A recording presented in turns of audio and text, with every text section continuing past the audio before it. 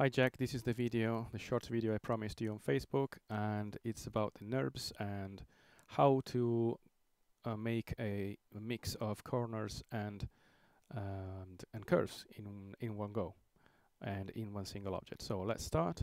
Let's go to top view, and then let's pull out the create the curve tools menu. So I got it here, and we'll start from the easiest one to the hardest one. So the easiest one is the Bezier curve tool. Click on that, and then just click anywhere, and then you can click and drag for curves, and just one single click for corners, and keep going.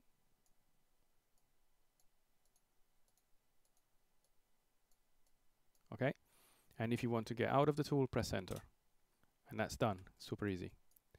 And if you want a NURBS, you can convert this into a NURBS if you want, like by going into modify and convert and Bezier to NURBS, which is here.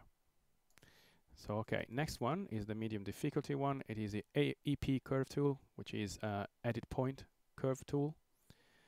So click the tool, click, enter, you get out of the tool.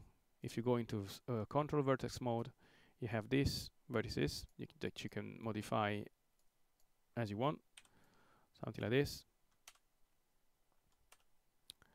And if you want to create a corner here, you have to create another curve, and which is pretty easy.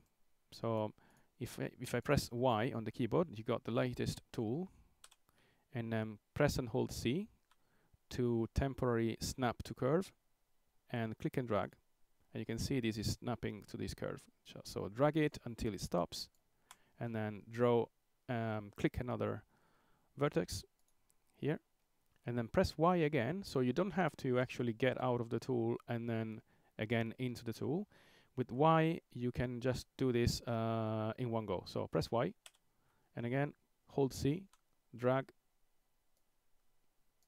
click, okay? And get out of the tool by pressing enter. So next step is right click, curve point, click and drag until it stops.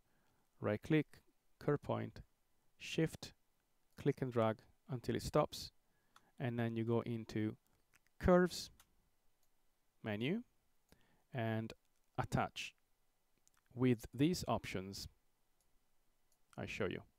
So don't blend, otherwise you will get rid of the corners. So you want to connect, and you want to keep multiple knots. There won't be any, and then you don't want to keep the originals. So that one, and attach. So now you have a single curve. Same thing for this and that. Sorry. Right click, curve point, click and drag. Right click, curve point, shift, click and drag, stops, and attach. And this way you have and you have a continuous curve with corners, which you can modify as you want.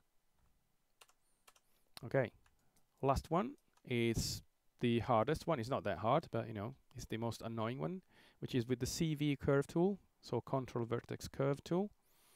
So click that, and then 1, 2, 3, and at the fourth you will see the curve. Okay, like that. So same thing, press Y on the keyboard, and then press and hold C, click and drag, boom, and then keep on doing that. Let me just get this out of the way, and press Y, press and hold C, click and drag, and keep going. Okay, once it's finished, press enter to get out of the tool.